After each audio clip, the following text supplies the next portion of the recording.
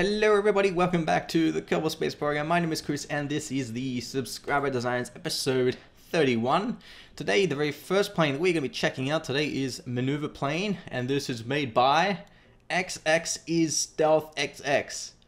Yeah, I don't get those names with XX's in them. No offense, but like it's like so many of them. XX. Yeah. Someone explained to me the purpose of X's in their name. Like, yeah, it throws me off a bit. And it's a bit difficult to pronounce. You know, is there a secret way to say it? Anyway, the craft is a mistake in a way because, you know, this was made in old version of KSP and then it got updated, and take a look at those gaps. But those are really cool. I really like the way that looks. You know what? I might actually integrate this kind of stuff into my designs. So I have these nice large gaps everywhere. It really does look cool. I can't remember ever testing this because I got these... I looked at these crafts like 2 weeks ago, and I've been playing a game known as Ark Survival. It's some sort of dinosaur game for a while now, but can't exactly show that on this YouTube channel. So yeah, that's why I've been on. That's why I've been on a bit of a break. We have Barvin Kerman. Never heard of him. Regardless, this craft needs to be tested. I'm sure it may work. I don't remember actually looking at the center of lift and mass and thrust and all that, but it looks good so far. Oh, it's gonna move. Oh, yep, okay. Alright. Well, it seems stable so far. But then, usually, when I say that, 10 seconds later, poof. Nope, it seems good. Untitled spacecraft. That must be one of my secret projects. Oh, ho, ho, ho.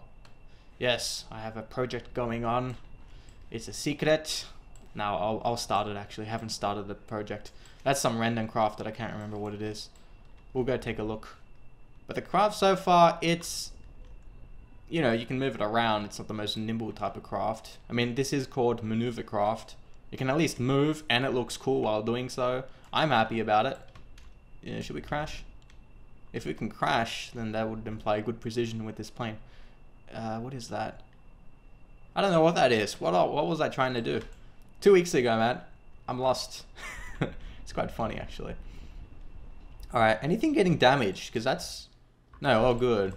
See, the engine is quite close to that towel connector there, and I kind of got worried. There we go. Oh, I missed those sound effects. They're so good. Whoa. Yep. Hey, we actually got it. That's good. It's a very good plane. Whoa, there goes the runway. I mean the landing pad. Oop. Oops. Wow, we have more Kerbals. When did we get more Kerbals? Did we default to that other craft that was here? I think so. Where is it? Where, let's see. Hatch is obstructed, so it's buried inside the ground. Where are you? Yeah. Where? I can't find it. I'm trying to zoom into the ground. Alright, well that's the first unusual thing of the day. Things like that always happen. I guess let's go straight to Space Center, and then we'll check out the next craft. Anyway, that was a good craft. Very interesting events unfolded there, as per usual. The next craft is ORCA VTOL Gunship, and this is by Benjamin. That's a nice simple name. Well done, Benjamin. He seems as though he included an image, which I believe I checked out. Anyway, he has a description here. It is a VTOL, and I took some liberties in the design, but it's recognized, yada yada, has 2 rockets and 2 bombs, each with their own button. Ooh, but I bet that's not there because of update. Oh, no, it's there. There. Alright, that's gonna... What's that for? We have to properly understand this craft. You can probably hear people in the background in my house. Please excuse them. They do that a lot. Alright, so we have that there. And then it activates, and then... What's this one for? Tell me. Oh, that's for that. Oh, that's for the bombs. Okay, those are bombs. Alright, well, I've been testing out the craft, and initially it would not lift off. Instead, it would just flip backwards, and then I adjusted the engine position, and then it started to flip forward. So I had a general idea of where to place these engines. So far, it seems okay during the initial lift off, but once you get high enough, it tends to start to tilt backwards. It's a bit worrisome. And this is somewhat heavy, so we need to have it, you know, almost 100% throttle. If you move around, you'll see. There's also a collection of parts down there from this craft when I was testing. That indicates that it did indeed flip backwards. It's so exciting. But at least it's moving. I suppose we can test out these are missiles, aren't they? Oh, will they even work? I'm curious to see if they will work. Oh, I pressed spacebar. I should have pressed number 1. Damn it! I fired the wrong things. Emergency! Alright, at least it's working better than before. I really do like the way it looks. The batteries are unnecessary as well. I suppose they're just for looks, but really are unnecessary. If you want to put something that will actually look good, maybe solar panels would be preferable. And we're gonna die. Well, Joltrus. Wait. No. Such a fail crash. Alright, we're gonna fight in 3, 2, 1. This is gonna be a fail. That's something. I don't mind. And poof, number 2 for that. I like that one. You know, the first things that we just used, if you can consider them to be missiles, which not entirely, but anyway, at least with them, realistically, they'd be hard to shoot down. Because imagine that, you fire this weird missile at a building and someone's trying to shoot at it. Well, you know, they probably won't be able to shoot it because this thing's spinning around, but it still has its eye on the target. That'd be interesting. I wonder if there's something like that in real life. Oh, can we save this? Oh yeah, pretty good. I'm happy. I want to see if I can land it. I want to see if I can land it. Back on the runway, or maybe on the building. Alright, let's try it. Whoa.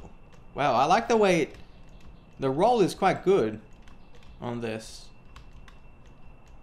Unusually good. Yeah, I have to admit. And there was some sort of, I don't know, nomination on the KSP forums for, you know, your favorite YouTube channel, or, you know, the most educational, or whatever else. There's something like that on the KSP forums. I was nowhere to be seen. Yeah, a lot of, Scott Manley was there, so that's good. At least they included him. Danny, I think he was there, and some other ones. I do not exist. Well, yeah. No, it's just all this inactivity, I think. The last comment I read 2 weeks ago was someone telling me to do more videos. And then I go on this 2-week break. 2-week break, that was quite funny. I still remember that. Alright, this is a very unusual landing. Go back. I'm telling you, go back. Alright, we need to see back. Oh, no. No. Oh, we failed. Eject. 1, 2, 3.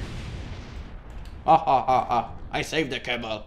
Yeah, the trick is, right before you land, you get the Kerbal out. And sometimes they might survive. But anyway, that was interesting. That was interesting. This is not the last craft, I'm telling you. It is not. Alright, let's take a look. And let's see. Oh yeah, and by the way, I'll mention it later on. Anyway, the next craft is by a Korean, and that's his name. Not being racist or anything. That's his name, or her name. I don't know. It's most likely a he, so I'm just gonna say he. Anyway, so he's submitted 3 crafts. I won't show all of them, as in I won't use them in game, other than just, you know, taking a look here. This is one of the crafts. Actually, that's decent in looks. X14. I like the way that. That's a bit of a problem, but I think this is made in previous version KSP. Again, wings change, and so this would have worked back then. I can fix this, actually. Oop, not really. Not really. Alright, we'll test all these crafts out. Let's go. There's 3 of them remaining, which includes this one, of course. Let's see. Whoa, those... Look at those struts. Wow, just for no reason, just popping out. That could make a nice design. Imagine that, a strut design. Struts everywhere. And will it lift off after being mutilated by the update? Yes, it lifts off. Landing will land it. Will it land well? I don't know if it will land easily. Yeah, it'll be fine. You know what? Let's just. Alright. Roll is good. Pitch is decent. Yaw. You're always pretty good as well. Alright, it's a decent craft. And we go. Alright, I like this craft. It's good. Except for those issues with the struts there. Alright, let's see if we can hit an object. Just so we can show off the next design very quickly. What shall we hit? Something that's easily explosive. I think this thing is easy to break. Let's see. I don't really know 100%. Yeah. Not too sure. I'll have to do some tests. That was nice. Good craft. Very good craft. Let's go to Space Hangar and check out the next craft. So this was X14. We have X15. Which, will it work? Yes. Okay. Simple. We know it will work just by looking at it. In fact, let's double check. Yeah, it should be good. Shouldn't have any issues there. And the X16 is also pretty simple. Look at that space. Look at that nice space there. In fact, I'll test this one out. Yeah, and this will be the last craft for this episode. So the name there's a little description here. The X16 rolls fairly slowly, but its incredible maneuverability pitch-wise makes it easy to lift off, land, and make sudden turns. Yeah, I agree. Once we test it out, I will agree. I will, yes. And it's interesting, you take a look here, these objects have actually, there's 4 of these objects in one. That's why you can see, kind of looks, where there's meant to be missiles or what? Just for looks. Oh, look at that. Hey, that actually looks quite cool. Whoa. That is interesting. I must admit. Design techniques. I'm gonna write that down. Yeah, that does look pretty cool. Imagine having missiles right there, and then after you fire, you just simply close it like that. Design ideas. Well done. Very good. And this is by a Korean, guys. Alright. Interesting. Very interesting. Man, is this slowing us down? I swear it would decelerate me because of those things from those objects. Wait, let me test that out. Yeah, I didn't notice that at first. I think it is slowing us down. Must be the new drag model actually doing its job. Alright, here we go. So moving at 20. Oh, we're still accelerating. We're still increasing in thrust actually. Let's just go to about maximum. Time up. Right, lift off. Alright, time up. And the maximum is around 69.6 kilonewtons. Alright, and then number 1. No, we're still accelerating. Alright, we're still gonna wait a little. So what was that? So we made a turn. Obviously you decelerate slightly when you're turning. Did we turn too rapidly? Perhaps. Didn't exactly gain enough speed to move on. Alright, so these are not an issue. But damn, they look cool. Alright. Well, that little test has been completed. Let's try and land this. Nice. Yeah, the roll's not bad on this craft. It's decent. Pitch is good too. Alright, oh these, yeah, there we go. Wheels are extended. And, oh, there we go. Not exactly straight landing. Oh, okay. There had to be something that would break. Alright, well that's a landing. Yes. Bit of an angle. But I'm quite happy with these submissions for this episode. So I'd like to thank XxistealthxX. I'm confused about those X's. Someone please address them. For the maneuverable plane. And I'd like to thank Benjamin as well for his ORCA VTOL. That was interesting. I also fixed that up, guys. So I'll include the fixed version in the download link. And a Korean who submitted the X14, X15, and X16. Hope you enjoyed, and see you next time. Take care. Bye-bye. And next time will not be in 2 weeks' time, okay, guys? It will be like 3 days' time. There we go.